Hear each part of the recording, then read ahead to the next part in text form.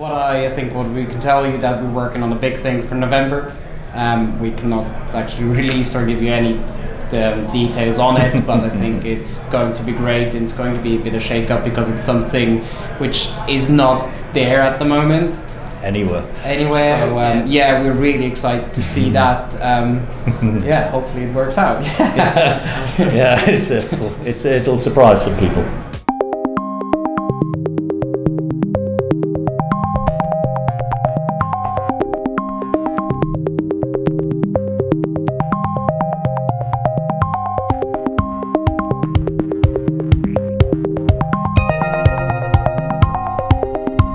When I interviewed Jörg and Mike last year, the way they described this secretive project, I was thinking an in-house chronograph, maybe a manufacturer dual-time movement, but they said things like, it's not there at the moment, anywhere, and it'll surprise some people. Dual-time movements and chronographs, they don't really fit. I'm sure those are challenging to produce, but neither of those guesses would have been anywhere near as surprising as this bel canto. Bel canto, Spanish for the canto. Nope, wait, that's not right. It means beautiful singing or beautiful song in Italian, bello canto. And it's because this watch makes noise, it chimes. And I'm going to show you what, how, when, and why. But first, let's hear it. Watch the hammer in the bottom left of the dial. 3, 2, 1. Wow, majestic. Okay, well, let's try that again. You probably already know any mechanical watch that intentionally makes noise is pretty rare. I've had a few 7750 chronographs that sounded like a broken pencil sharpener, but those don't count. Real chiming watches are rare because, first, they're usually very complicated and thus extremely expensive. And second, they're also rare because, well, maybe they're not so useful. I think Christopher Ward may have addressed both of these issues with this watch. Let's find out. First, the facts. This watch is the first edition of the bel canto with the blue dial that the brand refers to as Azzurro. These are gone, sold out in minutes, but Christopher Ward has already been taking pre-orders for new dial colors and even options with bracelets. Purple on a bracelet, man shoot. On a leather strap, the bel canto watches list for $3,750, and on the upcoming titanium bracelet, $4,210. That's right, it's a titanium watch, grade 5. It has a 41mm diameter case that's 48mm long and 13mm thick. It has 22mm lugs and a water resistance of 30 meters.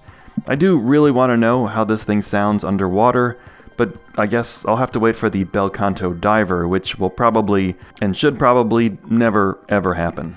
The bel canto uses an automatic movement with 38 hours of power reserve. Plenty more on that in just a minute. On the strap, the watch weighs 78 grams, which is nothing. On a bracelet, it'll weigh 113 grams, which is still nothing for a watch with a bracelet. Between the lightweight and the 41mm size, the watch feels and looks good on my 7-inch wrist. That's just under 18 centimeters, or about the wavelength of a 1.96 gigahertz frequency, which is way out of the range of human hearing, but if it was audible, it would be a B musical note, so there's that. But the wearability of this watch is really not what it's all about. For other watches, sure, how it looks and feels on the wrist might be a top priority, but that's for normal watches. There are hundreds of dive watches and pilot watches and sporty chronographs, but there ain't nothing like this. So what I'm trying to say is that if you like this watch, the size is way down on the list of considerations. But thankfully, it's a pretty good size and weight. A lot of people can wear this comfortably. As for the main event, let's start simply. The bel canto chimes once at the top of the hour. That's it. One ding at 1 o'clock, one at 2 o'clock, one ding at 11 o'clock. And this is mostly how the bel canto can be 50 to 100 times cheaper than many chiming watches for real, like $400,000 to $800,000. The most famous type of chiming watch is called a minute repeater. A minute repeater actually reads out the current time with a series of strikes. First it does the hours, and then it does the minutes in quarters, like one chime for 15 minutes, two chimes for 30, and then it chimes out the remaining minutes.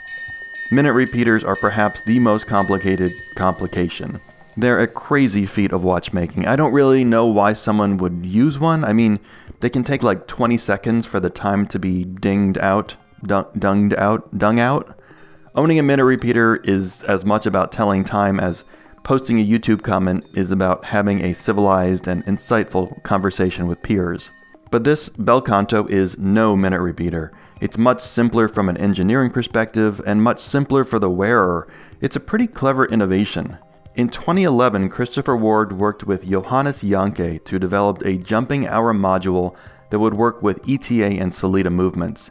The clever movement swapped an hour hand for a disc that instantly jumped when the hour changed.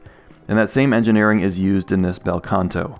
But instead of an hour disc instantly rotating, the hammer hits the bell. As the minute hand moves forward, a snail cam turns. It's just below the center of the dial. Then as the hour progresses, the snail cam turns and forces the hammer to pull back, away from the bell, which is the long metal piece that kind of wraps around the periphery of the dial. And finally, at the top of the hour, the snail cam lets the hammer drop and strike. I love that this is all on display through the front of the dial. One of the things I really enjoy about mechanical watches is that if you look at them work, it all makes sense, and yet they are far too ingenious for me to ever have conceived of. Another trick is the button at 4 o'clock. That's how the chiming can be turned on or off. Pressing the button rotates a different cam and disengages the chiming system. It also turns the red arrow away from the wave icon, showing you that it's off. And I wish I would have remembered to do this a couple nights, because I definitely heard this chiming at around 2 a.m., then 3 a.m., then 4. It's really hard to get me out of bed. Sleep is where I do my best work.